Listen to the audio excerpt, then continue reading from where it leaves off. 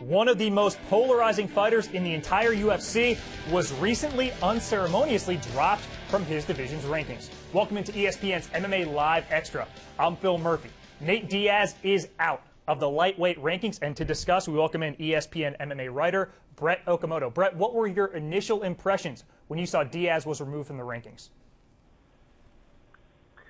Well, I think the UFC dropping Diaz from the rankings, it tells us basically two things. The first off is that we really shouldn't expect to see him in the octagon anytime soon, and that goes against what UFC President Dana White said just a couple weeks ago at UFC 172 in Baltimore at a post-fight press conference.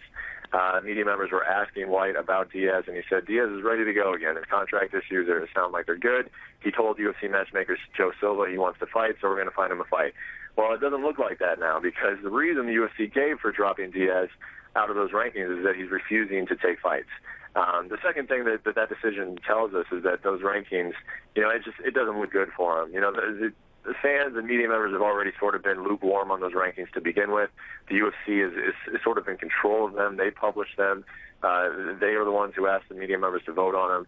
So being able to just drop a guy whenever they feel like it, I don't think is right. Nate Diaz, even though he's not accepting fights right now, he wants to renegotiate his contract. He still earned that top 10 ranking, so it doesn't make the rankings look very good. Brett, I appreciate the time. Thanks, Phil. For more on this story or other MMA news, head over to ESPN.com/MMA. For Brett Okamoto, I'm Phil Murphy. Thanks for watching.